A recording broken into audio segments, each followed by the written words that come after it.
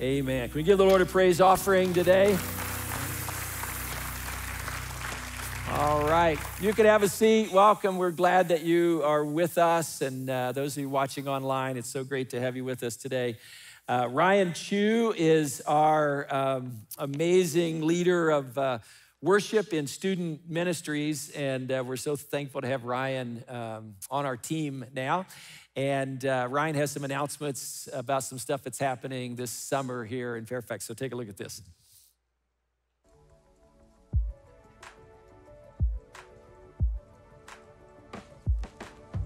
Hi, I'm Ryan, and I'm the Director of Student Worship, and I just have a few things I want to share with you today. So if you're new here and you want to get connected, or if you've been here for a while and you're just ready to serve or join a group, if you're watching online, you can click the button on your screen, or if you're in person, you can come to our welcome table in the lobby. Whatever it is, we're excited to have you, and we're excited to meet you. Families, Child Dedication Weekend is coming up August 14th and 15th. It's gonna be a great time as we dedicate our kids at all of our services. If you haven't signed up yet, you don't wanna miss out, so go do that and sign up on our website. Our teachers did an amazing job last year supporting our kids through the pandemic. We are so grateful for them. So we're launching a new project to love and support them as they go into the new school year. We really wanna get everybody involved in this, so after service, head to the Love Your Neighbor area in the great room. All right, guys, that's all I have for you today. Now let's get ready to hear from Pastor Rod. All right, some cool stuff going on this summer, and just a few things before we launch into the message today. One, all of this, everything is made possible because of your generosity to this place, and you have continued to be so faithful, and so thank you so much for that. And if you want to give as an act of worship today, if you're watching online, there's a little give button at the top of the screen. You can click that, start the process. If you're here in the sanctuary, we don't take an offering, but we have offering boxes in the back of your sanctuary. You can put your tithes and offerings there. You can give online, you can text to give, lots of different ways that you can get involved. And speaking of giving, there's another way that you can give. Ryan was talking about the challenge this last year that teachers have faced, and we just, as a church, wanted to come alongside some of the teachers in our community. Our ethos as a church, and this has been true for the last 35 years, the whole time I've been here, our ethos as a church is to find people that God is using, whether they have connected all the dots or not, that God is using to make a difference in the world, in our community, and to come alongside them, encourage them, resource them, build their capacity.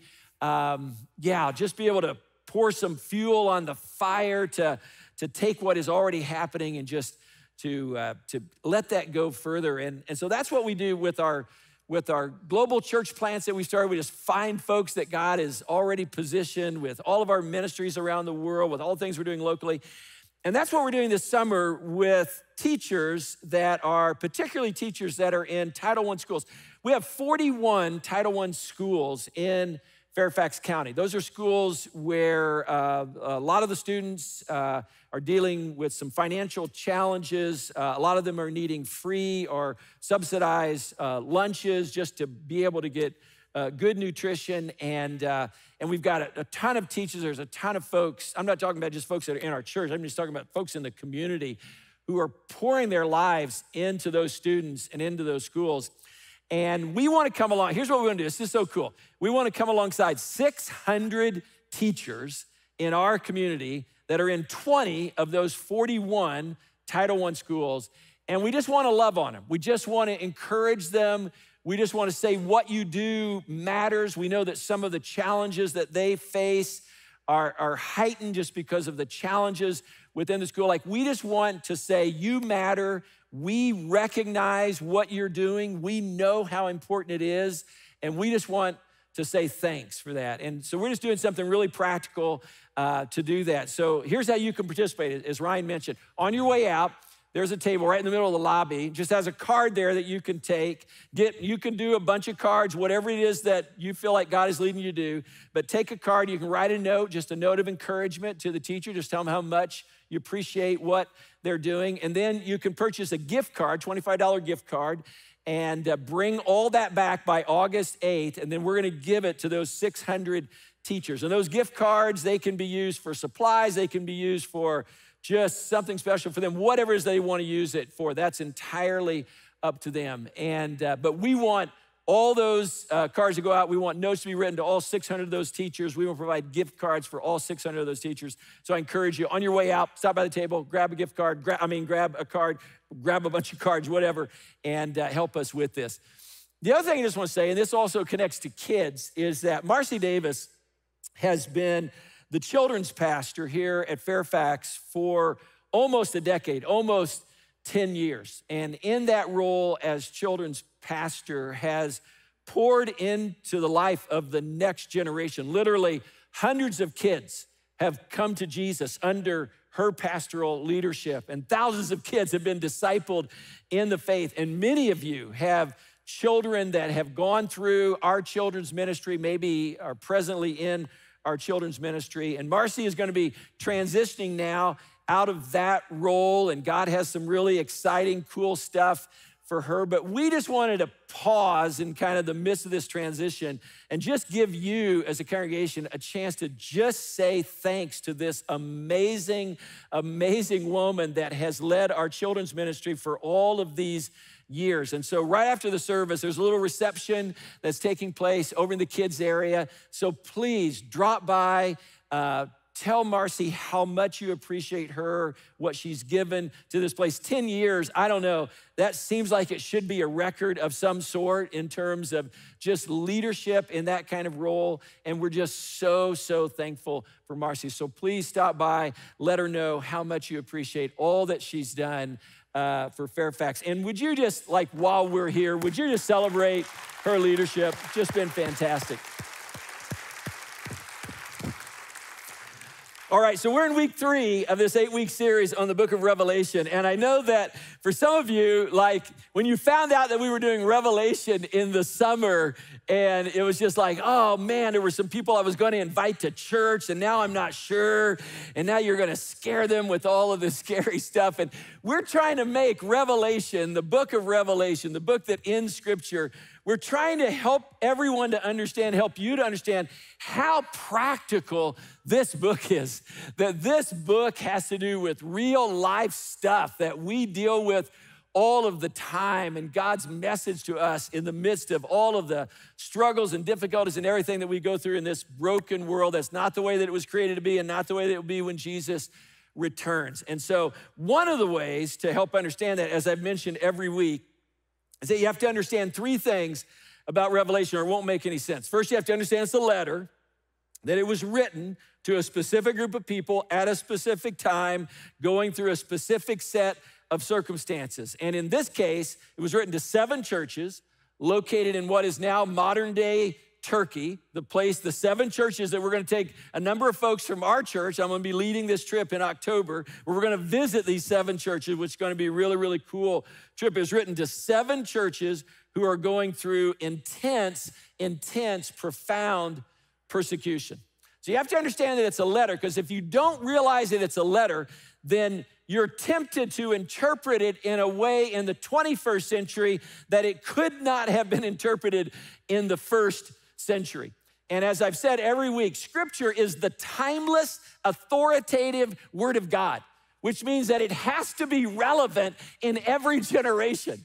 It has to be relevant in every century. That you can't have portions of the Word of God that are irrelevant for 2,000 years and then all of a sudden become relevant because of something that's happening in the Middle East or something that's happening in the world. No, Scripture is the timeless, authoritative Word of God. It's relevant for every single generation. So we have to interpret it in a way that it makes sense not only in the 21st century, but would have made sense, of course, to those who were the original audience that received. That's the first thing. Second thing you have to understand about Revelation is that you cannot read it in chronological order. You can't read it as if it's written in chronological order, because if you try to do that, try to read it as a series of linear events that happen one after the other, you will be totally and completely confused. You have to look at Revelation as like a number of windows that you look through to see the same reality, but from a different perspective.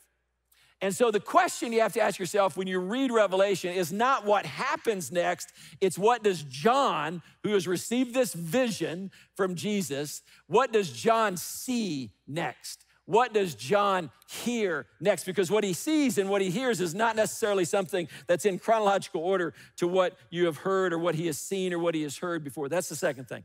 The third thing you have to understand, this is a part of a form of literature that is known as apocalyptic literature, which just simply means that apocalyptic literature, and that's where you get kind of the scariness, the weirdness, and all of that, because apocalyptic literature, Revelation literally means apocalypse. It just means to unveil or to reveal something. So in apocalyptic literature, people are oftentimes represented as animals, and historical events are represented in the form of natural phenomena like earthquakes and floods and all of that. Colors have meaning, numbers have meaning, all of that.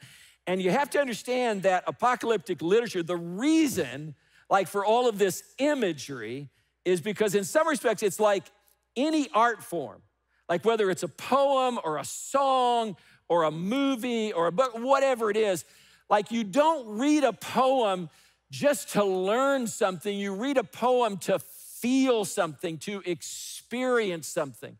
It doesn't just inform the mind, it ignites the soul. And that's what apocalyptic literature does. That's why it's written with all this imagery, because you read this imagery and you don't just learn something, you feel something. It ignites something within you. And that's so important when your life has been like turned upside down and you're dealing with all kinds of stuff. You don't just need to know something, you need to feel something. You need to experience something. So those three things are so important in understanding the book of Revelation. Last week we looked at chapters 4 and 5, which describe the first thing that John saw. And the first thing that John sees is this throne. This throne where all of creation, all of the cosmos, all of the universe has turned its attention to this throne and is worshiping the one that is on this throne. And all of creation has turned its attention that way. And what's so important to understand about this worship scene that John is seeing is that it's not just showing us something that is going to happen out there in the future somewhere. Like Jesus is not giving this vision to these persecuted Christians whose lives they're hanging on by a thread and they're not sure if they're gonna make it through the next day, and saying, hey, don't lose hope. Out there sometime in the future, all of this attention is gonna be turned to the throne and people are gonna worship that which, and all creation, the cosmos, will focus attention on the throne. No, he's saying that's the reality now. Like you can't see it because we're living in this broken, sinful world. We can't see it because you're dealing with the stuff that you're dealing with. But that's reality that's going on right now, which means that every time we worship, every time we turn our attention to the one who sits on the throne, we join with all creation who has turned their attention to the one who sits on the throne. Every time we turn our attention to the one who sits on the throne, whether it's when we come together and worship or in our marriage or in our job and the stuff that we do and the relationship we have, whatever it is, whenever we turn our attention to the throne, we become a part of this heavenly worship. We become a part of this intersection between the sacred God of the universe, the divine and of heaven and earth, like this divine intersection that takes place. Every time we worship, that takes place. Now that's window one. It's this beautiful window of God on his throne, of all creation that's focused on him. Now we come to window two. And window two, remember I told you that you gotta look at all of these windows and realize that these windows are just different perspectives on the same reality. So window one, you look in and John sees this throne.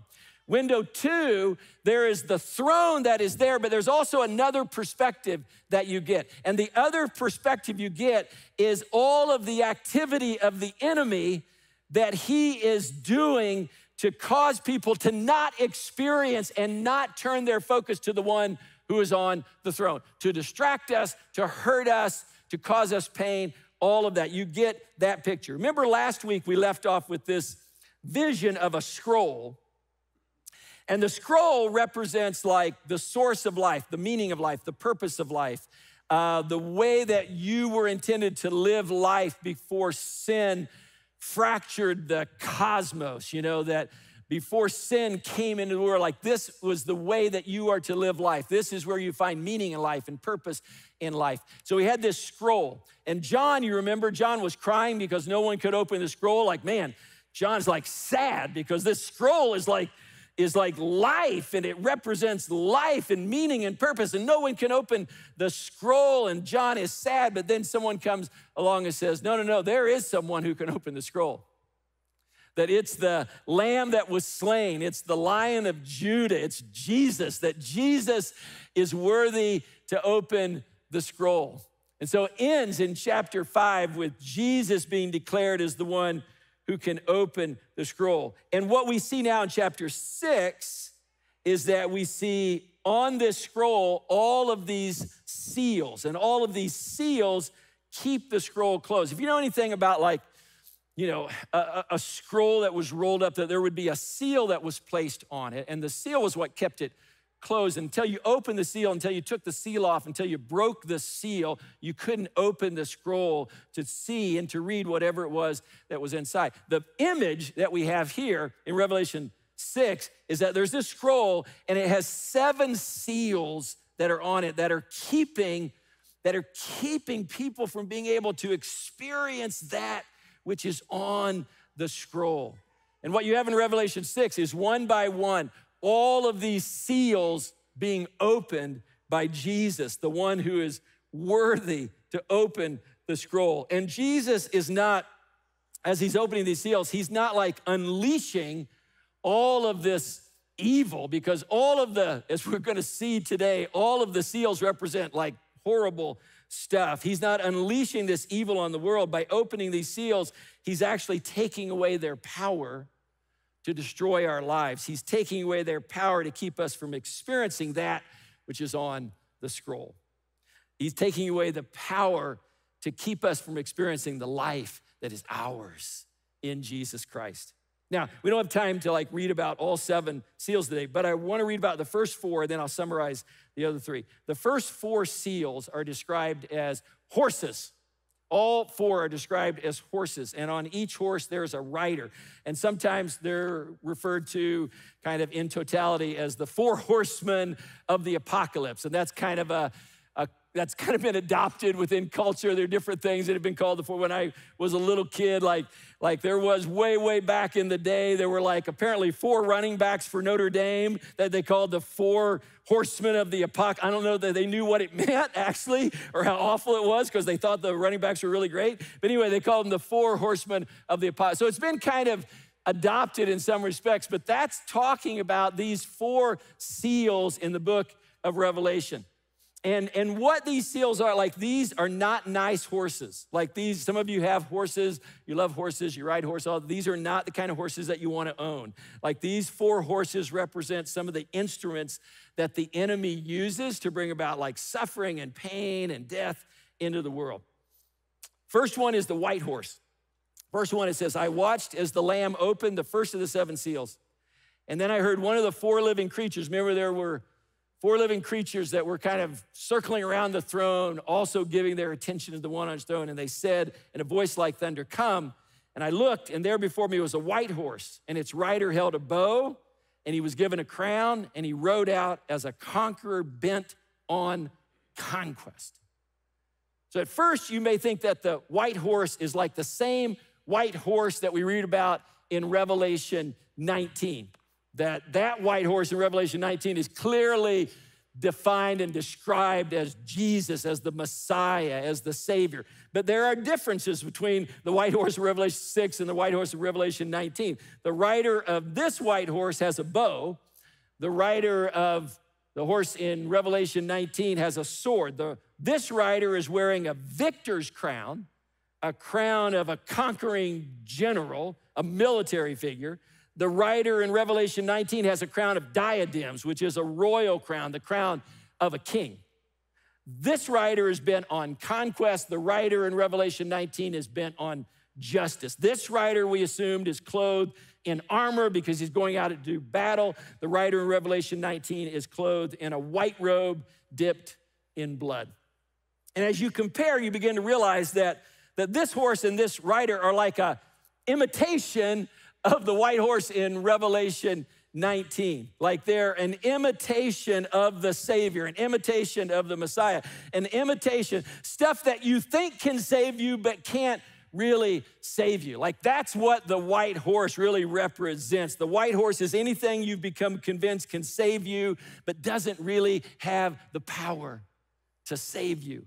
The white horse is the idea that if you have enough brute force, if you have enough power that's on your side, that you'll be safe from whatever it is. The white horse is that relationship that you've become convinced is the relationship that will save you. The white horse is the vocational success or the academic success or some other kind of success or accomplishment that you've become convinced will bring salvation in some way into your life. The white horse is any little comforting view of Jesus that you've created in your own image that doesn't really reflect the Jesus of the Bible. You know, we develop these little images of Jesus, these pale imitations of Jesus, and usually they come out when we say things like, well, my Jesus wouldn't do that, or my Jesus wouldn't say that. And you go, well, who's your Jesus? You know, because like Jesus is not just like this little imitation that we create in our own mind.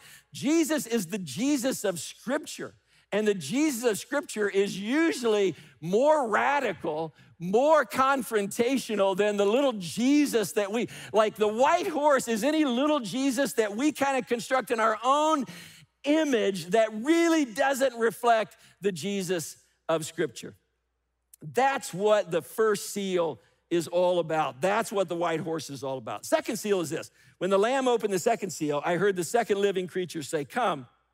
And then another horse came out, a fiery red horse. And its rider was given power to take peace from the earth and to make men slay each other. To him was given a large sword. The red horse is it's anger, it's violence. It's the kind of anger and violence that rips families apart, that rips communities apart, that rips nations apart, that rips the world apart. It's a violence and an anger that robs us of a sense of peace in our own lives. And in many ways, and I've talked about this before, our culture is like defined by the red horse. Like that defines our culture. We have this culture of anger in our country. We have this culture of anger in the world, and you see the red horse at work everywhere. You see the red horse at work in families and in the workplace and in our political discourse. You see the red horse at work, and in our social interactions and discourse, you see the red horse at work, and in our social media posts, you see the red horse at work. It's just like how we relate. It's become like the red horse, like anger and rage has become like normative in our culture. It's how we relate to each other. It's how we become convinced in our culture it's the only way our voice can be heard. That the only way that our voice can be heard is through anger, it's through violence, it's through rage. That's the red horse.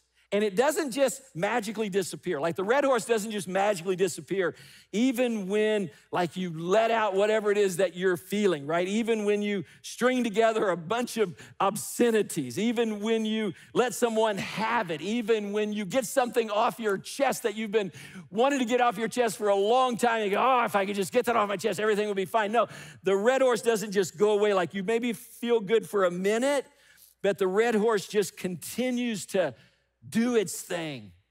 It continues to gallop through our life. It continues to gallop through this culture. It continues to do its thing in our heart. That's the red horse. That's the second seal. And then the third seal. When the Lamb opened the third seal, I heard the living creature say, "Come." And I looked, and there before me was a black horse. And its rider was holding a pair of scales in his hand. And then I heard what sounded like a voice from 4 living creatures saying, a quart of wheat, which is a very small amount, for a day's wages, which is a lot, and 3 quarts of barley for a day's wages, and do not damage the oil or the wine.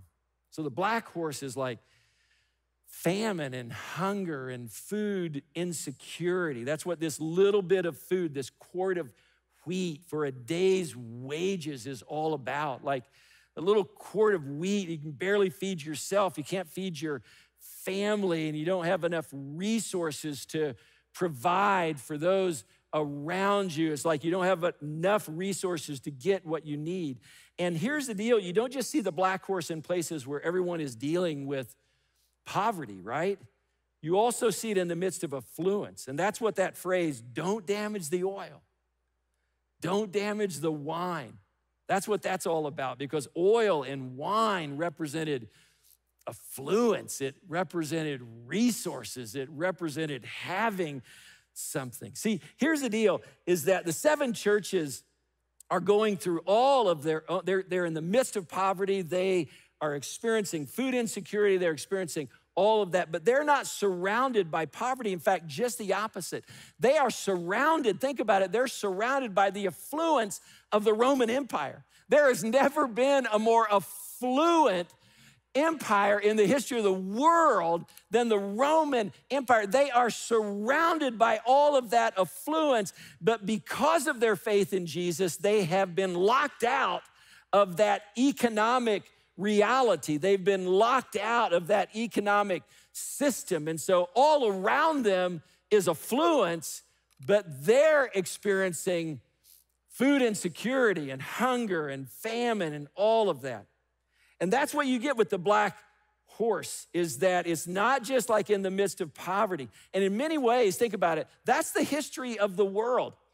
Like the history of the world is poverty in the midst of affluence. Like 1st century, 2nd century, 3rd century, 21st century, that's the history of the world, is the black horse. The history of the world is poverty in the midst of affluence. The history of the world is tons of money, lots of affluence, and in the midst of all of that affluence, still you have all of this poverty. We have someone on our staff whose husband is a PhD and works in the whole field of agriculture and plant development and all this kind of stuff. He speaks for all over the world. And every time I talk to him, he says, you know, the problem is not that we don't have enough.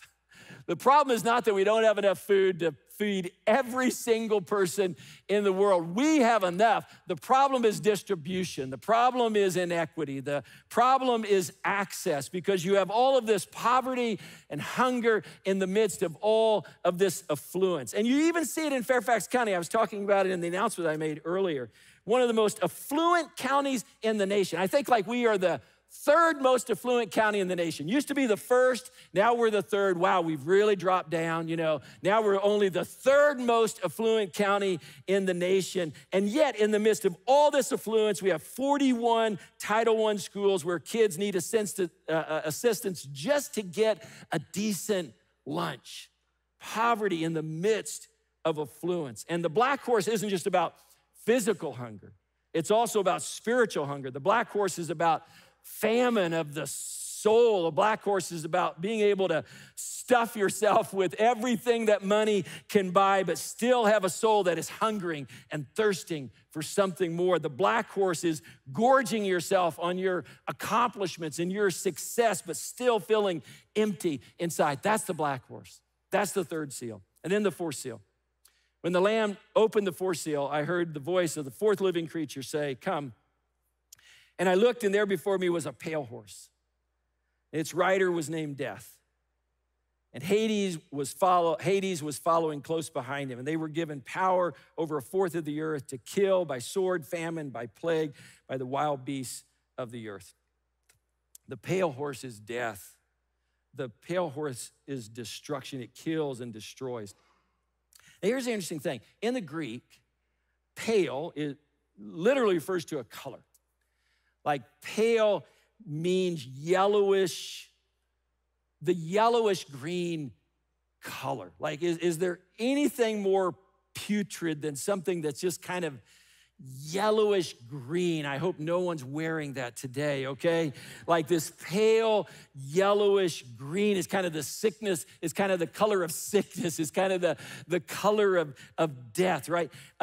Kyle Cooper and I, Kyle, who's one of our student pastors, Kyle and I went to a restaurant recently, and that shall remain nameless. I'm never gonna tell you what this restaurant is, so don't come up to me after the service and go, tell me what this restaurant is and what the name of it is, because I'm not gonna tell you. I'm not gonna name it.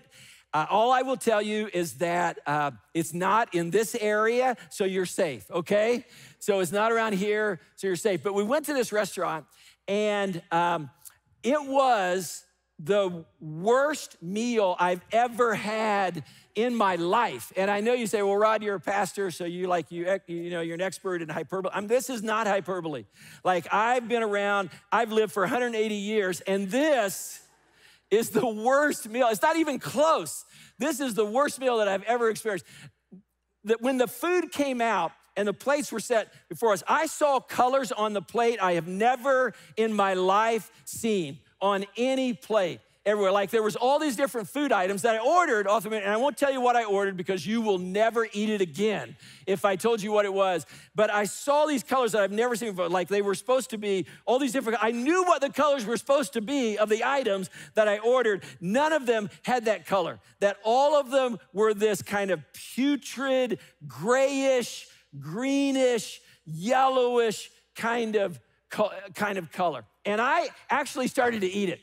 And Kyle said, you're not gonna eat that, are you? And I said, yes, I'm gonna eat it. I don't wanna offend anyone. And so I started eating. But like, I wanted to put something on it to kind of make it taste a little better. So I asked for Tabasco, which I love Tabasco. Tabasco solves everything in life. And you can put Tabasco on everything. And so I asked this really, really sweet woman who was serving us, and she was genuinely sweet. I asked her for some Tabasco, and what she brought out a bottle of Tabasco that was warm to the touch. So like, I don't know if it had been in an oven, I don't know if it had been out in the heat, I don't know where it had been, and it looked like it had been on the shelf since the beginning of the restaurant, which was around the turn of the century. Not this century, the century before, okay? So this was like, and she handed it, no kidding, she handed it to me, and she looked at it as she handed it to me, and she said, I can't tell. Tabasco comes in two different colors, red and green. She gave it to me, and she goes, I can't tell whether it's red or green, but here you go. And Kyle said, you're not gonna put that on the food. I said, of course I'm gonna put it on the food. And so I put it all over the food, and I ate most of the food. And then this lady, bless her heart, and you know what comes after bless your heart, right? So this lady, bless her heart, she came out, and I had probably set her up for this, because when I came in, I wanted to make a good impression, and I said, you know what? We heard this is the best restaurant in town. And so I think she took that to heart and really was just like, okay, we are the best restaurant in town. So she came out after the Tabasco, after the food, all of that. She came out, and no kidding, she had her hands in the air, pumping, and she said, let me hear it. Let me hear it. Like, it's awesome, right? So let me hear it. And like, I'm thinking in that moment, what do I say that's truthful but doesn't hurt her? And God, thankfully, gave me a word. And I said, it's unbelievable. This is unbelievable.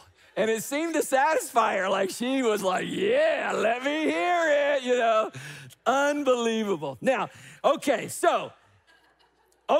that is not the pale horse. That's not the pale horse of Revelation, even though I did, as I was eating it, wonder if the meal was going to kill me. But the pale horse of Revelation is death. It's that which is sickly. It's that which brings death. The pale horse of Revelation mocks our medical innovations and the size and sophistication of our hospitals. Why? Because based on the most recent statistics, death is still undefeated. Like from the latest thing that I've seen, death is still undefeated. Like the only thing that we know for certain about people who were born, the billions of people that were born 150 years ago, is that they're all dead because death is undefeated. That's the pale horse. But the pale horse is more than just physical death. The pale horse is anything that robs us of life, right? The pale horse is anything that keeps us from living the kind of life that you and I have been created to live, that robs us of that kind of life. The pale horse often comes in the form of missed opportunities, broken promises, unfulfilled commitments. Like that's the pale horse. That's the fourth seal. And then the final three seals we don't have time to look at, but the fifth seal is the persecution that was experienced by those who were martyred for their faith in Jesus Christ. The sixth seal has to do with earthquakes and other natural disasters. The seventh seal is simply a moment of heavenly silence that takes place over the brokenness of this world. And then chapter 6 ends with this haunting question. Now think about this. You have this whole chapter where it's listed all of these seals that represent hurt and pain and death and loss and disappointment and discouragement. And yes, throughout the centuries, it's been more intense or less intense at different times. And yes, at different parts of the world, it's more intense or less intense. But these are the kinds of things that characterize this broken world of disappointment and pain and loss and discouragement and disillusionment and people hurting us and saying things that hurt us. And chapter 6 ends with this question: who can stand? Who can stand? Like, who can experience this kind of loss and this kind of pain and this kind of hurt and this kind of discouragement? Experience the pain of death and people that we love die. Like, who can experience all of that and it not destroy them? That's the question of chapter 6. And chapter 7 answers the question, and we can't, of course, today read everything that's said in chapter 7, but let me just read this. After this, John says, I looked, and there before me was a great multitude that no one could count, from every nation, every tribe, every people, every language, standing before the throne and in front of the Lamb. That's us, that's you. That's everyone who has turned their attention to the throne. And they were wearing white robes, and they were holding palm branches in their hands. Sound familiar? And they cried out in a loud voice, salvation belongs to our God who sits on the throne and to the Lamb. All the angels were standing around the throne and around the elders and the four living creatures, and they fell down on their faces before the throne, and they worshiped God, saying, amen, praise, glory, wisdom, thanks, honor, and power, and strength be to our God forever and ever, amen. Who can stand? Revelation says you can stand. That's who can stand. Who can experience loss and difficulty and pain and somehow not be destroyed by it? Revelation says you can. You can stand. Those who have turned their eyes to the throne, those who are worshiping the one who is on the throne, those who are worshiping the one who has opened the seal, those who are worshiping the one who has died for us on the cross and taken on all of that death and all of that pain and all of that suffering and all of that disappointment and all of that sin, and has taken it upon his shoulders so that we might stand, so that we might live, so that we might, even in the midst of this broken, sinful world, so that we might thrive. I love the way Eugene Peterson puts it. He says this: these people, talking about us, are not only secure, they're exuberant. There is this curious but wholly biblical phenomenon that's going on. The most frightening presentation of evil, Revelation 6, is set alongside extravagant praise, Revelation 7. Christians, I love this, Christians sing. They sing in the desert, they sing in the night, they sing in the prison, they sing in the storm, and evil, no matter how fearsome, is exposed as weak and pedantic before such songs. Jesus' message, yes, Jesus' message to the 7 churches and his message to you is nothing can steal your song.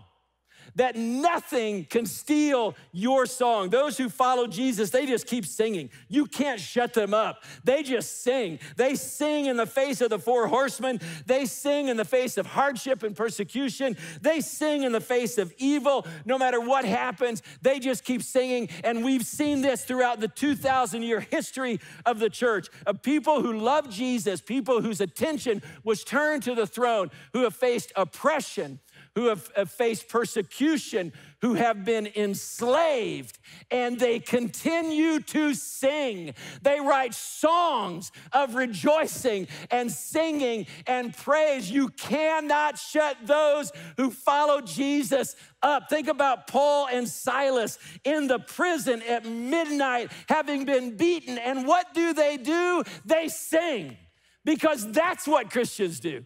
That's what those who follow Jesus do. They sing. That's what Jesus is talking about in Matthew 24 when he says this. And this gospel of the kingdom, no matter what happens, no matter all of these seals, no matter all of the stuff that goes on in this broken, sinful world, this gospel of the kingdom will be preached in the whole world as a testimony to all nations, and then the end will come. That's a promise, folks. Jesus is saying that in spite of the enemy's best shot, this kingdom is just gonna keep advancing. Nothing can stop the kingdom from advancing. It's just gonna keep advancing until Jesus returns. Think about this.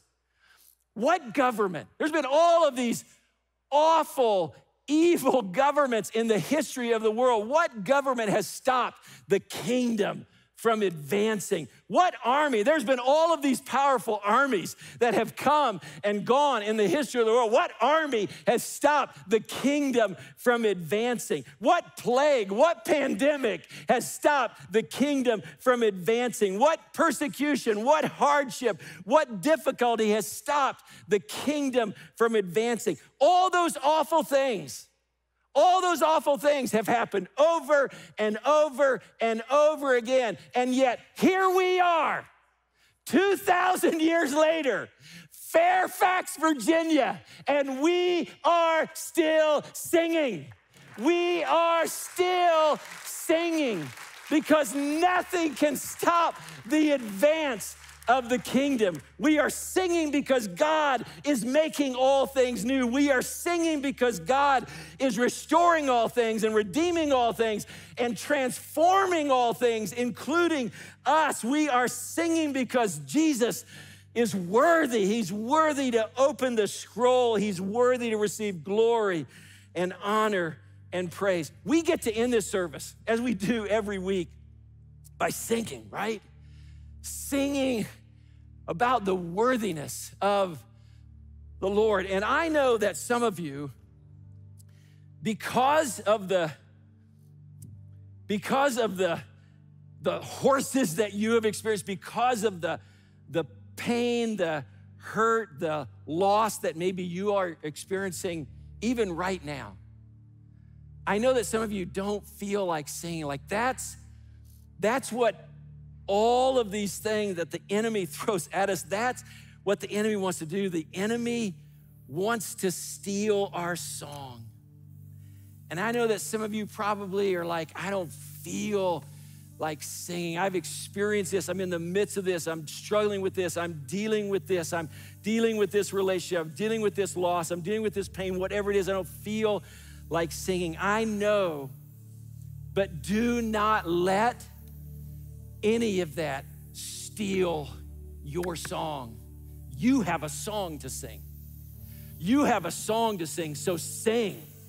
Sing in the face of pain. Sing in the face of evil. Sing in the face of loss. Sing in the face of death. Sing in the face of disappointment and disillusionment. Sing, because Jesus is worthy. He is worthy of our praise. He is worthy, and God will hear your song. He will hear your song. He will honor your song.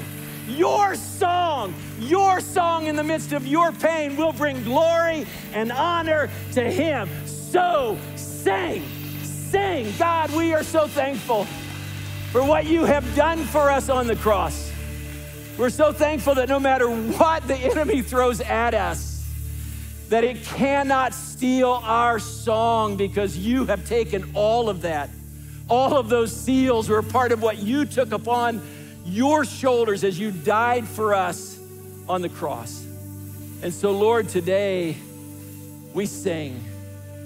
We sing because you are worthy. You're worthy to open the scroll. You are worthy to bring life and wholeness. You are the only one who is worthy. And so we sing in the name of Christ. Amen.